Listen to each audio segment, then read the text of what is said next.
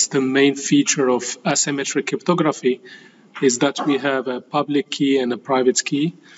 So the public or others will, if they want to send us messages in a secure way, they will encrypt them using the public key, and we can decrypt them using the private key. So in here, what we really want to emphasize, one of the algorithms that is being used to do asymmetric encryption, the most famous and the most widely used one is RSA.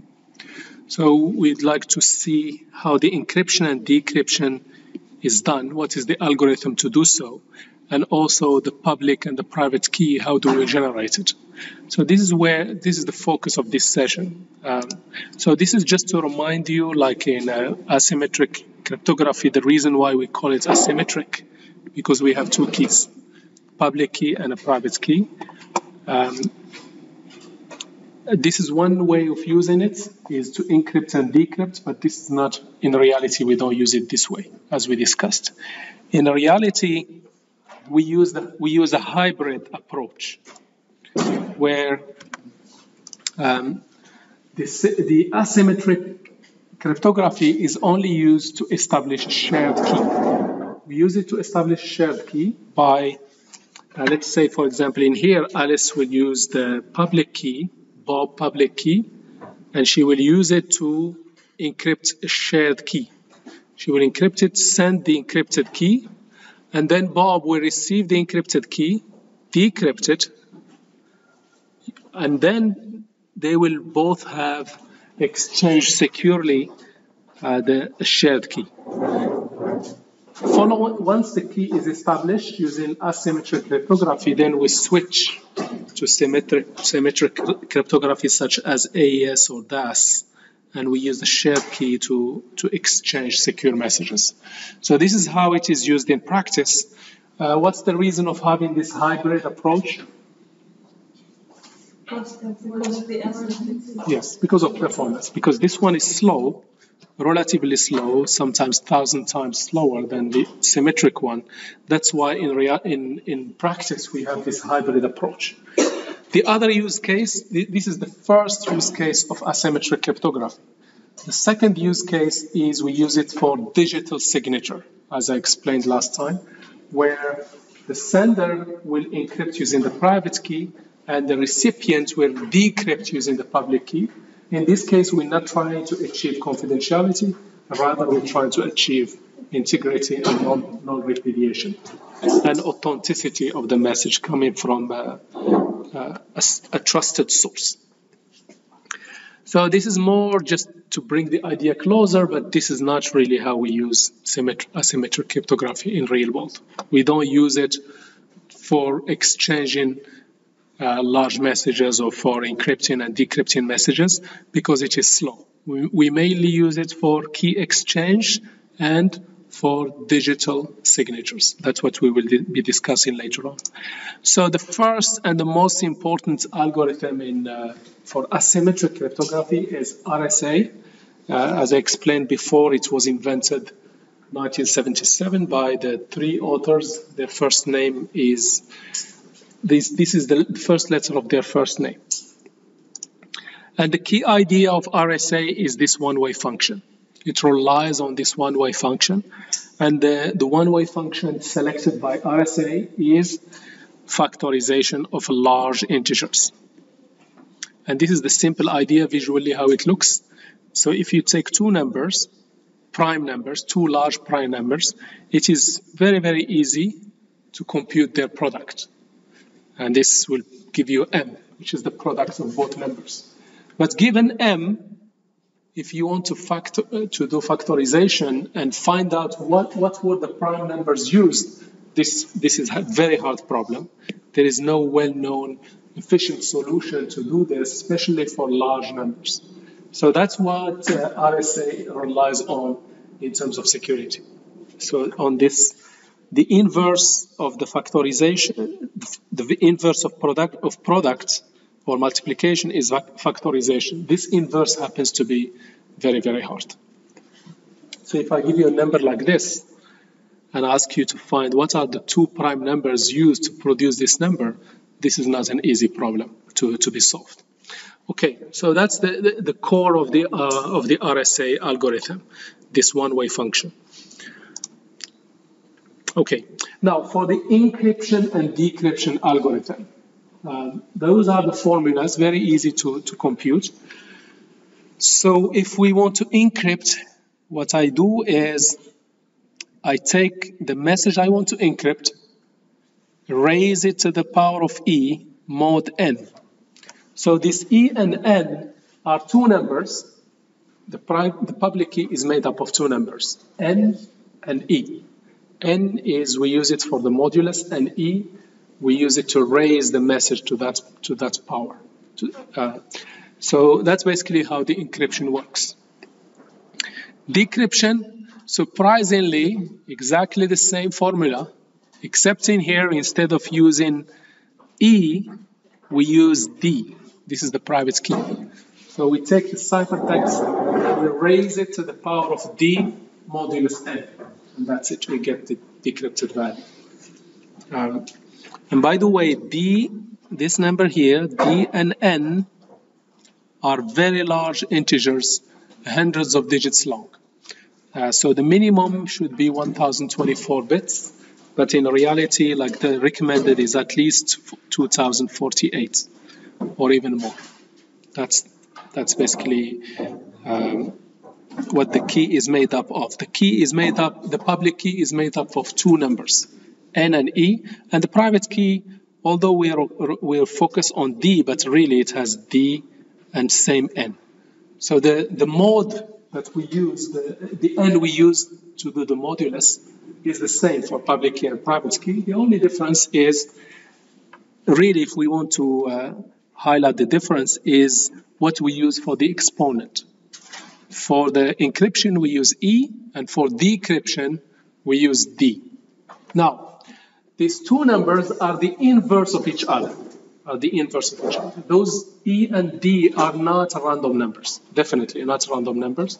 There is a well-defined algorithm to generate them. So every entity out there, they generate a pair, this pair of two keys. They generate it. The public one, they make it available to everyone, and the private, they keep it secret. That is the whole idea. And this is just a very small example here. Let's say I want to encrypt this number 88.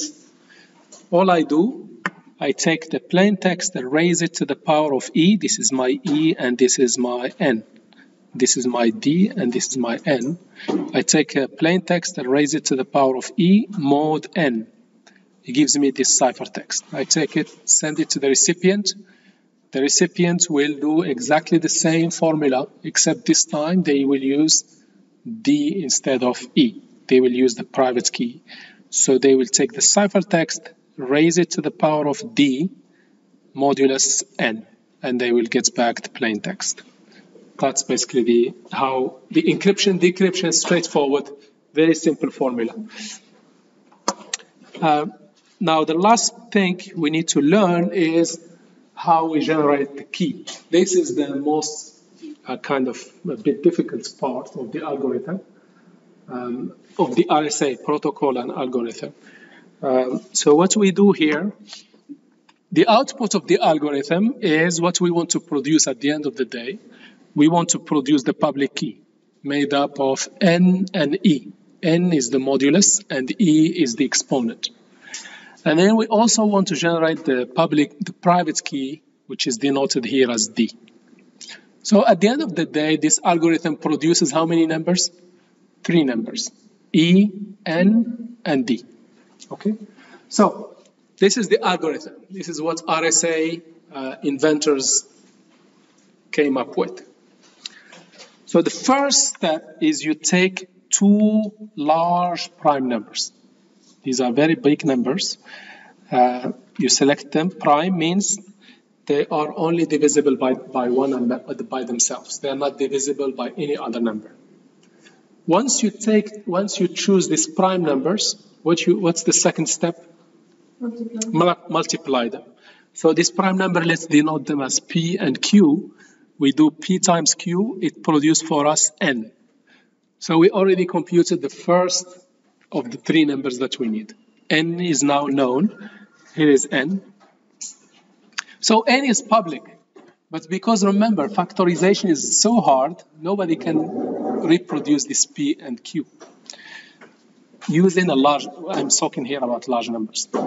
Okay, the third step, we compute this value here called phi n. And how do we compute it? Is P minus 1 times Q minus 1. Very simple. The fourth step is we select a public exponent. This is the E. So it is a number that has these properties. The first thing, this number must be greater than 1 and less than phi n. This is the first condition. The second condition is that it should not share any factor with phi n. It should not share any factor with phi n. I will explain what this means. Another way to say this condition is that the greatest common divider between E and phi n is 1. Which means there is no other divider that can divide the two numbers except 1. They have no common divider except 1. So in English, this is how we say it. This E and phi do not share any factors. But mathematically, how we can express this in a nice way? We just say the greatest common divider between the E and phi n is 1. If we can prove if E is between 1 and phi n and the greatest common divider is 1, then E is a very good choice. We have to choose it this way because we need to find the inverse of it. If this property is not satisfied, you cannot find the inverse. What I mean here by the inverse, look at this. Look at the formula here. Decryption is the inverse of the encryption. What is different between these two formulas here? They look exactly the same. What's the difference? It's just the exponent. So this one must be the inverse, the D, basically D, must be the inverse of E. That's why we select E carefully, because not every number will have an inverse. Like, we have to select it carefully. That's why when we select E, it must satisfy this condition. Yeah, it will become clearer with an example. I'm just trying to present this in abstract way. So this one is still, up to here is still easy steps. So the most crucial step is this one, where we compute D. So the way we compute D, we have to compute it in a way that D times E mod phi n equal 1. Okay. Now the math behind this, we are not diving into how these formulas are kind of defined. There is not a bit complicated math behind it. Let's not dive into there. This is basically D must satisfy this condition. And for us, we need to solve this equation. We need to solve this equation for D. All other values are known. E is known at this stage, and phi n is known. The only thing is not known is D. So to solve this one is nothing but to solve this equation can be mapped to this well-known extended Euclidean algorithm equation. So what you do is, the normal equation looks like this. The normal extended Euclidean algorithm equation looks like this. AX plus BY equal 1. I will explain what this all means. So in this RSA Key Generation Algorithm, E maps to E. So basically you take the value of E, you place it in front of X, and B maps to phi n. And then you solve this equation the way I will show you shortly. Okay? So this is in high level, like this is the details of the algorithm, but the last step is not clear. It will be clarified through an example. So let's go through this example step by step. Of course, we are taking small numbers for illustration, but in real life, those are large, very large numbers. So what we have here, Bob wants to generate their private and public key. What is the first step of the algorithm? Choose two large prime numbers. In this case, we selected P equal 3 and Q is equal 11. What is the second step? Compute the product and assign it to N. So N is P times Q, which is 33. So we already have the first number of the three numbers that we need. So N is 33. The third step, we compute this phi N. Okay, so what is phi N? Is P minus 1 times Q minus 1. In this case, 2 times 10, which is basically 20. Now, the fourth step is we have to select a value for E. It must be an odd number, greater than 1. Here is the condition of E. It must be greater than 1, and it must be less than phi N. Yeah. The second thing, if you remember, the greatest common divisor between E and phi N must be equal to 1. Okay? So we have 1. 1 is out of the question. We will not take it because it doesn't satisfy the first condition. 2, we don't take 2 because it's an even number. So the candidate number is 3, which is an odd number. We just need to verify whether the common denominator between 3 and, in this case, 20 is 1. Obviously it is, but let's go through the formula and just show you how this works. So what we want to do here, we want to say what is the greatest common divisor between E. What is E here? 3 and 20.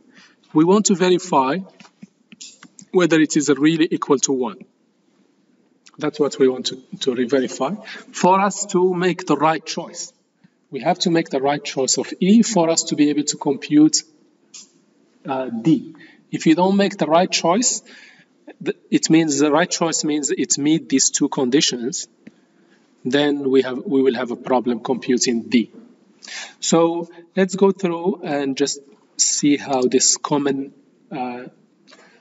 greatest common divisor works. It uses the Euclidean algorithm, which is a 2,300 years old algorithm. It's a very old algorithm, very, very widely used, surprisingly very widely used algorithm. So here it is. So this is the greatest common divisor between E and phi N, which happens to be the greatest common divisor between 3 and 20. So this is how we go about it. We take the largest number of the two. Which one is the largest number? Of course, 20. Then we say it's equal to the smallest number, which is 3, and we ask ourselves, how many 3's we have in 20? Yeah? And most likely there might be some remainder R. So if we come back here and say, how many 3's in 20? So we have six 3's, and 6 times 3 is 18. What's the remainder? 2.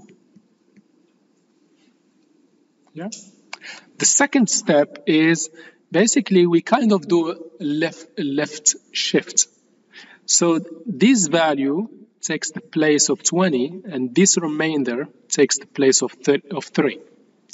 So as if we're saying, okay, let us express 3 in terms of 2. How many 2's we have in 3? 1, yes? And the remainder is 1. Yeah? Okay, good.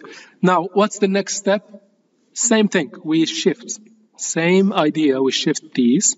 So we will express 2 in terms of 1. In terms of 1, how many ones we have in 2? 2. And what's the remainder? 0. So once we arrive to 0, we go back one step, and the remainder of the previous step is the actual greatest common divisor. You can do this with small numbers, with big numbers. You follow this algorithm, it will give you the greatest common divisor. What is the greatest common divisor? 3 and 20 equal 1. Is our condition satisfied? The condition that RSA set for E, is it satisfied? Yes. So 3 is 3 between greater than 1 and less than 20? Yes. Is the greatest common divisor between E between 3 and 20 equal to 1? Yes. We just went through this algorithm and we proved it. Yes, please. No, you choose any of them. Like, for example, if we change any of them, like 3, 5, 7, all of them will meet this condition. But for us, just to keep it simple, we choose, in this case, 3. Okay? So as long as you select something in this range that follow this condition, we are fine. Any of them will do. Yeah? Any of them. So I can go and select 7, 5, all of 5, is it? No, 5 will not work, sorry. 5 because it has a common divisor between 20 and 5. So 7 should be okay, 9, 11, 13, and so on. So to keep it simple, we selected 3. And the algorithm will go through the smallest number and check, then choose the first one that satisfies or okay, it doesn't really say so, but this is a good question. What I want to say here, this is kind of the out-of-the-box algorithm, how the RSA kind of defined it, how RSA authors defined it. Now, in terms of realistic implementation, there are much more kind of sophisticated way to implement this rather than the out-of-the-box. So once, like let's say someone puts the seeds, then a lot of research and development follows to give more sophisticated ways of computing all these numbers. And maybe some guidance, some further guidance. What is the best way to choose E? Is it the smallest? Is it something in the middle? Is it something towards the end of the range? Those are practical implementation concerns that you can find guidance in other literature. So this is just for us. We're just trying to bring the idea a bit closer to our mind. That the main key idea is that these two numbers are not random. There is some algorithm behind them to generate them. Now, this is the kind of the simplest way to present this and to kind of practice it. But in terms of realistic implementation, there is much more to it. There are more sophisticated ways of implementing the algorithm. There are implementation details that we are omitting here. And this is true for most algorithms. What I mean, somebody come up with, you'll have the kind of the Ummahat papers, and then you will have so many others that come to add some incremental improvement. Incremental improvement in terms of speed, incremental improvement in terms of ease of, especially speed, ease of, in this case, the main criteria is the speed. Like a lot of attempts tries to make it much faster than the original algorithm. Without, of course, the essence of the original algorithm is still there, just some further implementation details added by others that follow the seed work. Okay, so the last step is D. We need to compute D. So we need to compute D in a way, that satisfies this equation here. So, which is basically D in our case is the only unknown. E, we already computed it. What was E? Is 3. Mod phi n is 20 equal to 1. Yeah. Now, this formula might seem very simple to compute, but it's not. It's not simple to compute. So you need to map it. So one way, sometimes you will find in general in research and development, because remember, these ideas initially they are in the area of research. These people that invented this, they were in university, MIT University. So in the research, when you confront some problem, you first try to go back to previous works, what other people have done, and try to see if there is a solution. And you map your problem to an existing problem, and you use the solution of an existing problem, rather than reinventing the wheel. Yeah? So that's what these people did. So they said, okay, to solve this one, all you need to do is map it to an extended Euclidean algorithm. So let's just take a look at this one. So the general algorithm says, if you remember there, what did the general algorithm say? AX plus BX, BY, yes, equals greatest common divisor between A and B. Yes? Okay, so in here, the way we map this, E is mapped to E. A is mapped to E. And B is mapped to phi n. Now, if we in our concrete example, let's rewrite this for our concrete example. So in our concrete example, what is E?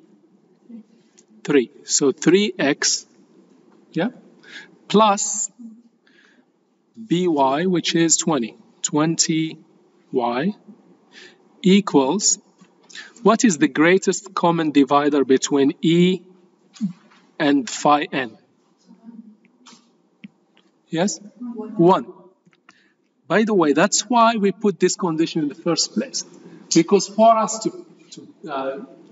find the D only exists if the greatest common divisor between E and phi n is 1. If it's not 1, you cannot compute D.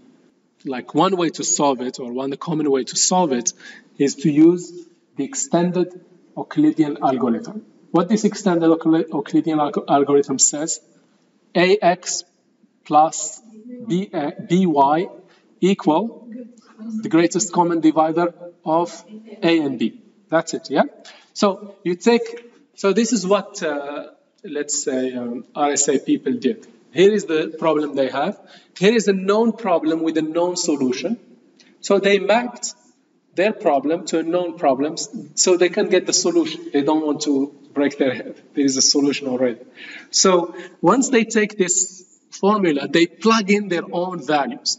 So they mapped A to what? E. And they mapped B to phi n.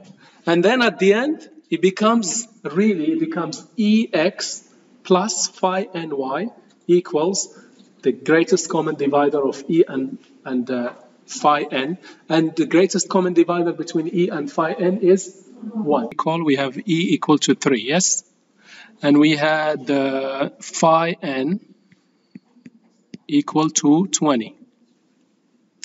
And we want to compute D, what is the value of D, such that D times E mod phi n equals 1, yes?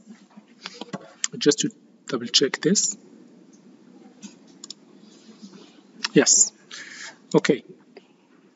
Now, so this, as we just discussed, this can be mapped to extended Euclidean algorithm.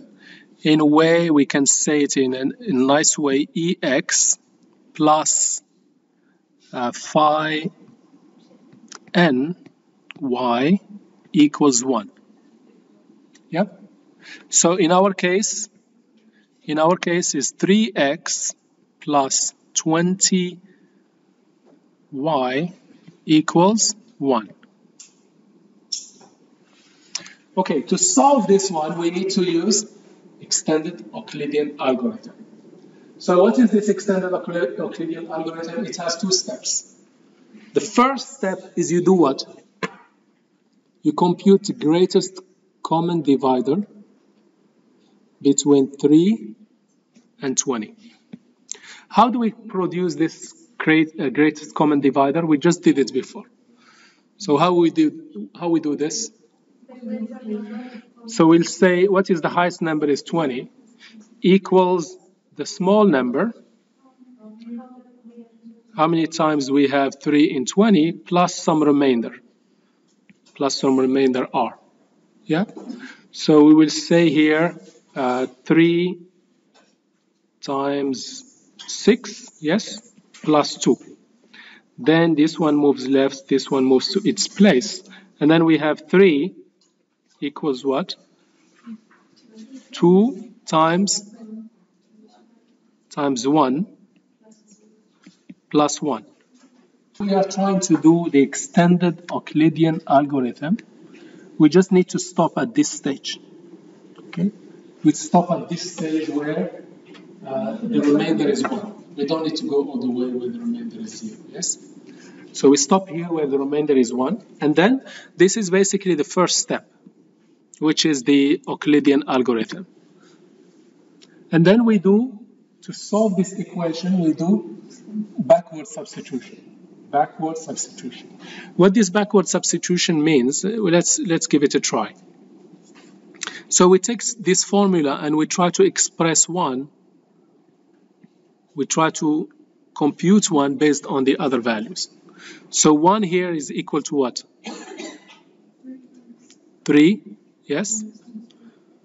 Minus 2, 1.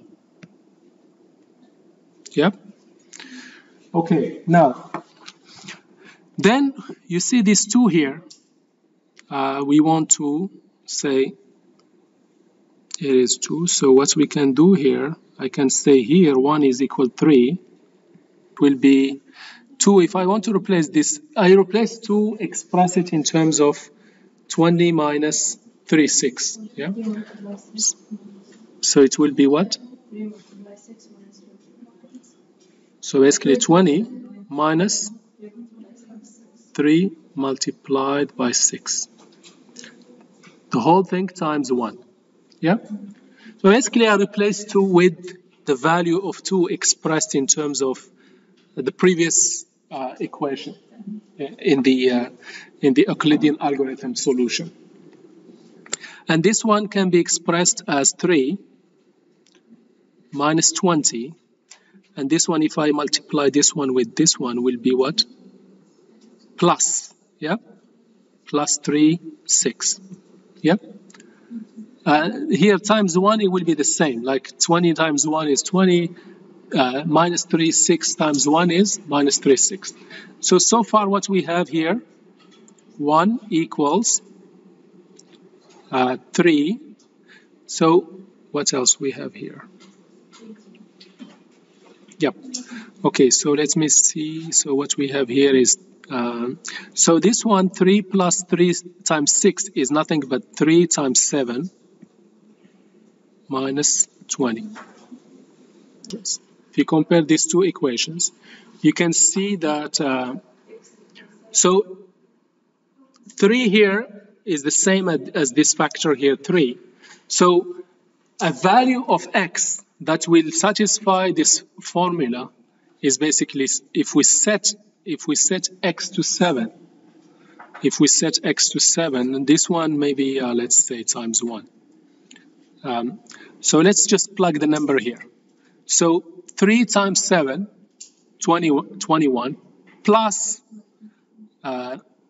minus 20 is what? Is 1. Yeah. So basically minus 20 here, basically as we are doing here plus, and here if you take a look here, as if I'm doing here minus 1. So y, what is the value of y? Is minus 1. What we really care about is really x, because in this formula we have d times e mod phi n, which the only unknown that we care about is d. So d in this case is equal to 7. So if we plug 7, this formula is satisfied. Not only this, let's try it in this other condition that we put up. So what we have here, what is the value of D? 7. What is the value of E? 3. So 7 times 3 mod 20 equal 1. And that's basically using the extended Euclidean algorithm we can solve this. So let me show it this way, maybe it's be a bit more clear. So to compute D, we have to use extended Euclidean algorithm. And this extended Euclidean algorithm, it allows us to compute X and Y. So here is the general formula that we got from Wikipedia. AX plus BY equals greatest common divisor A and B, yes?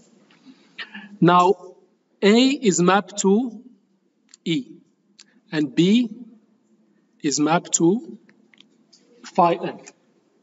So what we do here, at the end of the day, we need to solve this equation, which is EX plus phi n equals phi n y equals 1. So E and phi n, we already know them, so we plug our numbers here. So at the end of the day, this is the equation we need to solve. So this equation can be solved using the extended Euclidean algorithm, which has 2 steps. What is the first step? Is we do the Euclidean algorithm. What the Euclidean algorithm really allows us to do, it allows us to compute the greatest common divisor. So we'll say the first step is we compute the greatest common divisor of these factors, 3 and 20. And the way we do it, I explained it before. We take the greatest number and we try to express it in terms of the small number. So in this case, we have 6 3s in 20, and the remainder is 2. And then we kind of do a lift shift. So 3 comes to, let me see, 3 comes to the left, and then 2 comes to the place of 3, yeah? And then I'll express 3 in terms of 2. So in 3, there is 1, 2 plus 1. So at this stage, because I'm doing the extended Euclidean algorithm, I can stop at the stage where the remainder is 1. And then I do back substitution. I start from the final result and work my way backward. So in here, what I'm doing here, I'm expressing 1 in terms of the other values. So I move this one to the right, or basically rewrite this formula to say 1 equal 3 minus 1, 2. Yeah? And then here, this coefficient here, or this value here, I replace it with its corresponding value from the previous equation. So 2, how do I express 2? I can express it as 20 minus 6, 3. So I replace 2 with it. I don't go ahead and compute the value. That's not what I'm interested in. I keep the factorization as it is. Like I express the values in terms of other values. And keep those expressions. Don't try to solve the values. Because that's not what we want to achieve. Okay, so I keep replacing. And you can see here when I replace this, this will become, because this one is minus times minus 6, 3, it becomes plus. So this will become plus 6 times 3. And you can see here 3 plus 6 times 3 is 7 times 3. So I'll express it this way, 7 times 3. And this 20 becomes minus 1 times 20. That's how we express it. So at the end of the day, if you look at these formulas, so here is 3, which is known to me. Here is 20, which is known to me. What this extended Euclidean algorithm allows me to compute, it allowed me to nicely compute that. So x and y. So the x is 7, and the y is, in this scenario, minus 1. Yeah. Now, I just find out the 7 is the value of d, basically. Because if you look at the original formula, if you remember, the original formula was what? E times D, yeah? Mod phi n equal 1. That was the original formula. So really this first part, the unknown here is D. So because x is mapped to D, I just didn't want to express it here as ED because we took the formula as it is from the extended Euclidean algorithm. The extended Euclidean algorithm, it expresses the problem as AX plus BX equal 1, equal greatest common divisor between A and B. Yeah? So I hope it is clear. So basically, it is very simple. You just need to do a bit of practice. So I provided here a couple of examples with the final solution. Please go ahead and do it manually because this is very important to get a little bit of experience with this. Also, I found another example on YouTube.